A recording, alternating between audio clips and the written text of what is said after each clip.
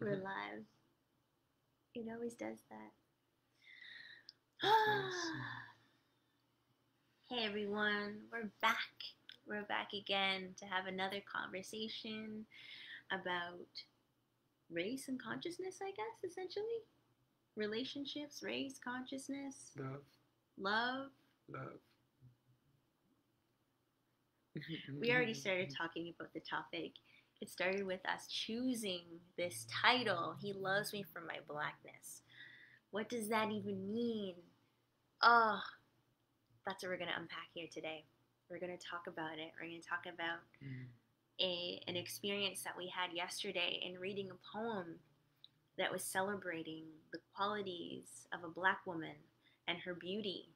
And for me, it was really, oh my gosh, it was really profound because it started a process of me loving the things that are innately part of being a Black woman. Things that I have wronged and shamed and thought were not valuable are the very things that He loves most about me. So it was a process of reclaiming those qualities as beautiful, as worthy, as valuable, and recognizing them as such so that I could start to receive the love that was coming towards me that before I couldn't recognize as love. You know, I'd be like, oh, yeah, you just like my booty because that's a Black thing that like people exploit. So I'm just like, if you love my booty, like you're bad, So I was really like pushing away love, and we're gonna get in more of those specifics of that experience. But I kind of want to pass it over to Michael because his experience of the title and all of this that I just said is a little different. Yeah. Well, this all comes from the poem that I found about Black women and their beauty and goddessness. It came with all these photos of beautiful Black women of all different shapes and sizes, and I wanted to share that with Tamina because it felt so true for me. All of the pieces that are beautiful, and I wanted to share that love with her. So if you're curious about that post, go check it out. I think it's on your page. I tagged her. I do recommend you take a look. For me, it felt powerful. It felt beautiful, and I felt attracted to everything about it—the words, the photos, and I wanted to share it. I wanted to share my love that way, and I was also like scared to share it. Like I was averse to sharing it for some of the same themes that you just brought up, actually.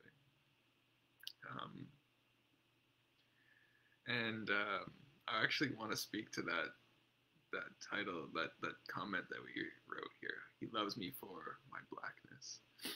Well, I was thinking about it, and it came through to me that like I definitely don't love you in spite of your Blackness. That's not true, and part of me wants to also push away the idea that I love you for your Blackness, because I don't know if that feels true for me either, but I definitely love your Blackness. And that's such an integral part of you that it's inseparable from who you are, because it shapes you, and it is your shape, and it has shaped who you are, and all the ways of complexity that could be imagined.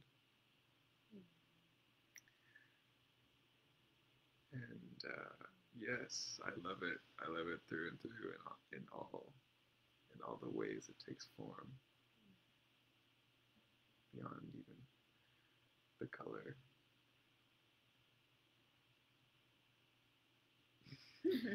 Yeah, the texture, the shapes, the earth, the fire, the water, all of the pieces, all of the culture. You love your dance, the way you express it. I everything about who you are is what I love.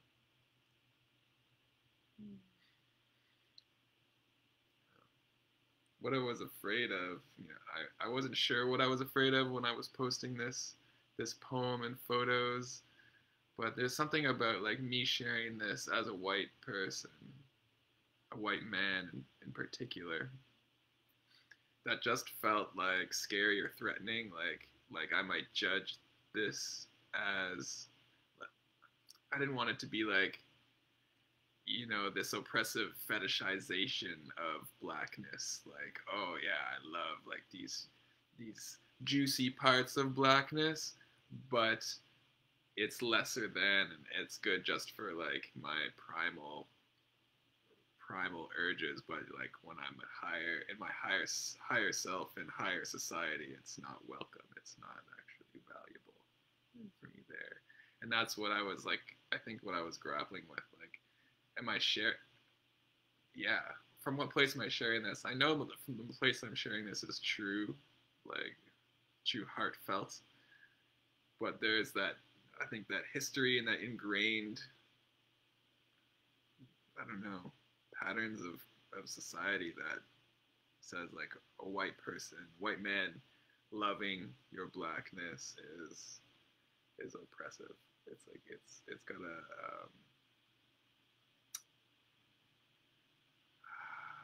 a predator sort of quality to it that I really wanted to avoid. I wanted to separate from.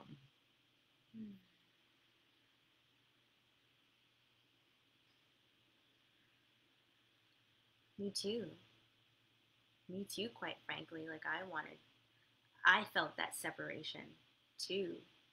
In any love being expressed for any of the parts that make me innately beautiful, like, but there are qualities that are inherent to Black women. If that's celebrated, I didn't feel like I could trust it. Like, oh, he's celebrating for something that's innately Black woman, a quality for Black women. So therefore, it's not to be trusted. Therefore, it's, just a fetish. So reject any form of appreciation or love coming my way if it's celebrating my Blackness. And that's where the pattern becomes destructive, because then I'm not allowing myself to be celebrated, and I'm not celebrating myself. It's like this perpetuous pattern of like not celebrating my beauty and the things that, like, my qualities that are wonderful. I couldn't allow myself to see that or to receive that love at all. Yeah, that's hard to be on the other side of as well. Like, I want you to receive it because it can almost feel like rejection if it's not received. And that could be hard on my ego, I suppose. But also my heart just wants to touch yours.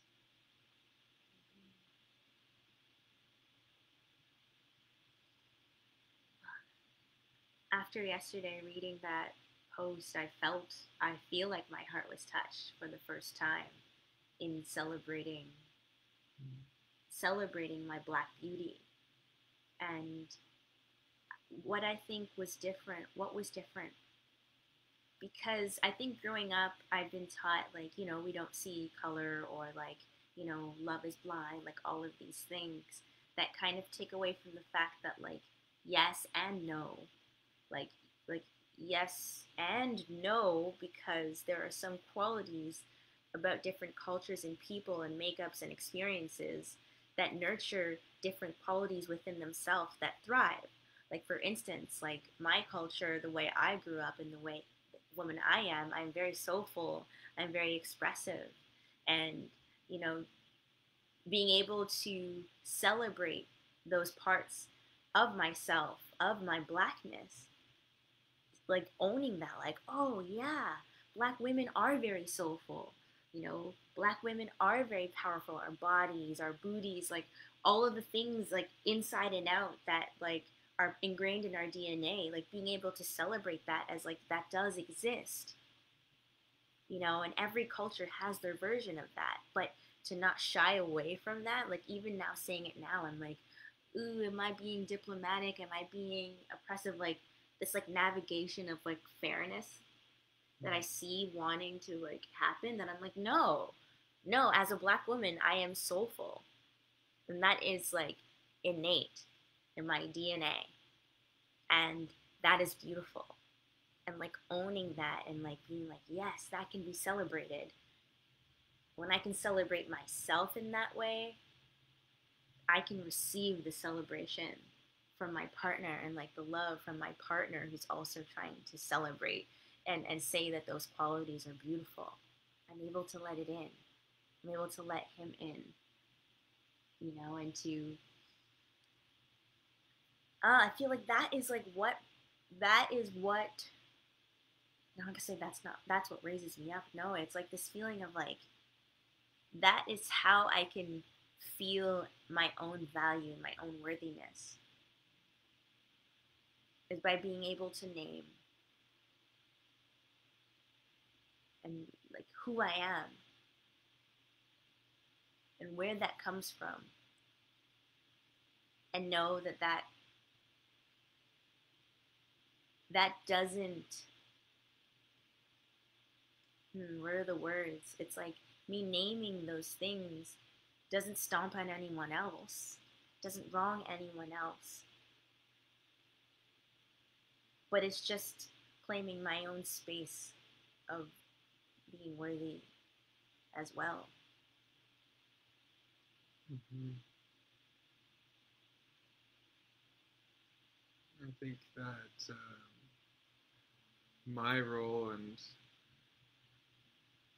the role of white people to heal that in conjunction with your work is to, you know, in turn celebrate it, find what it is that we celebrate about it, and heal the shame that we feel of, you know, the history of how it had been taken by force without reciprocity. Feel the shame of how it's been used against you, and learn to be able to celebrate it without being afraid of it, without being afraid of our judgment of ourselves, of even judging the celebration itself. Of my worthiness. Mm-hmm. Worthiness, your beauty, the, you know, the qualities of you. Yeah. Mm-hmm. When I can freely celebrate it and express it outwards and to others in the world, I think that's, well, that's freedom, but also that's important. It's important for the world to see that, and it's important for me to process and release what comes up when I'm wanting to do that. Mm-hmm.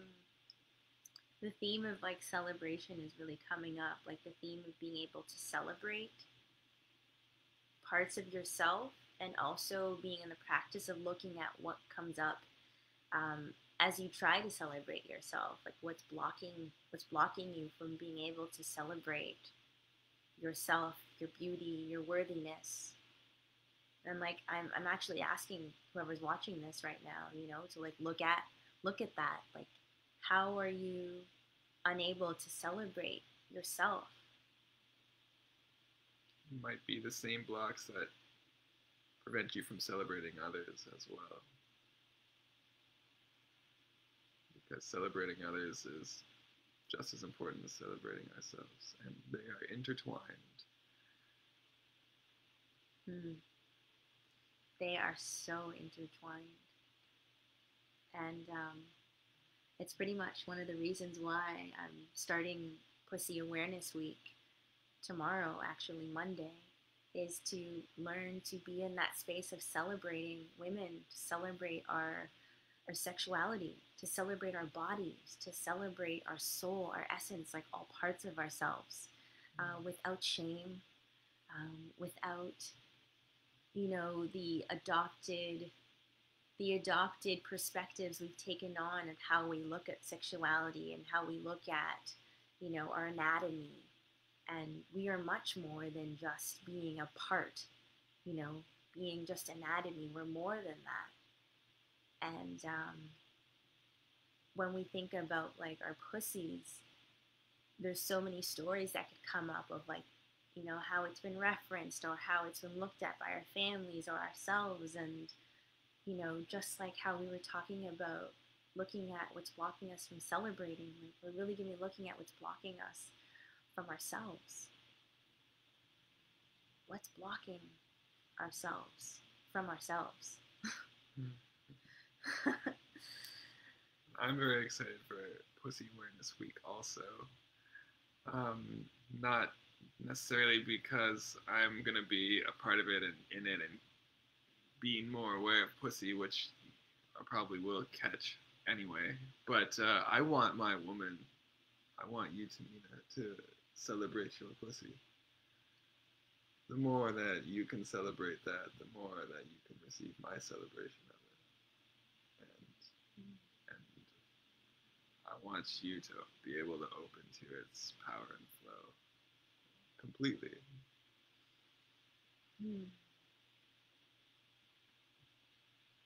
I think then you will both be nourished by your relationship to it.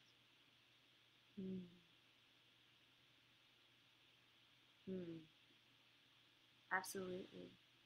Mm-hmm. And the same goes for you and your relationships. You know, the more connected you are to yourself, to your pussy, the more connected you will be to the world around you, to the relationships that you want to experience, the richness of your relationships. Like everything is a reflection to your relationship to yourself, you know. So that's what we're really going to be exploring this week. And I just feel really excited about how it's coming together. We have many guest speakers coming in.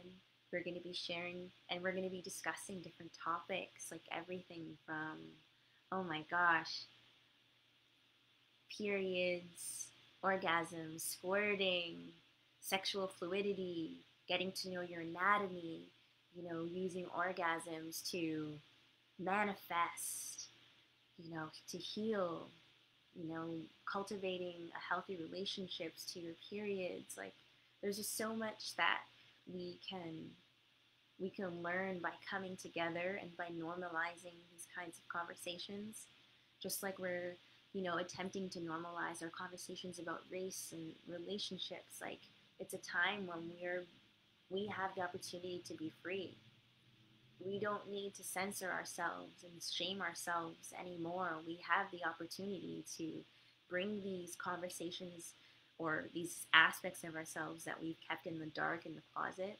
Like now we're being invited to bring them out to the open and to talk about them, normalize them, and to heal the wounds behind them so that we can start to actually be free. Like, we aren't free when we're holding parts of ourselves back in the closet. Like we aren't free when we're, you know, navigating around difficult conversations and trying to like go around everything instead of just like standing in it and speaking about it even when it's hard, even when it's challenging. And we can be free. And everything that's happening in our world right now is supporting us in cultivating and claiming that freedom. So let's take it. Let's do it. Like let's do the work. Let's come together. Let's have these conversations. So if you do want to be part of Pussy Awareness Week, this is totally free, and it's happening inside of the Feminine Truth Sisterhood Facebook group. And I'll put the link in the comments below so that if you are a female identifying individual, the space is there for you to step into if you're ready to do so.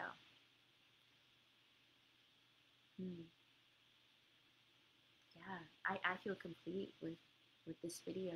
Is there anything you want to add? No, do it. Now we have the space for it. Now we have the space. So dive in. Open up. Open up to love. That's what we're here for.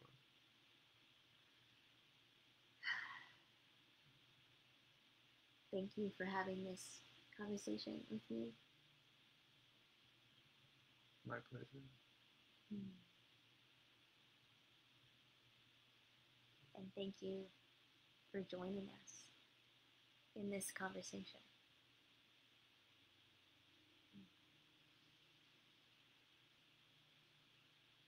Much love.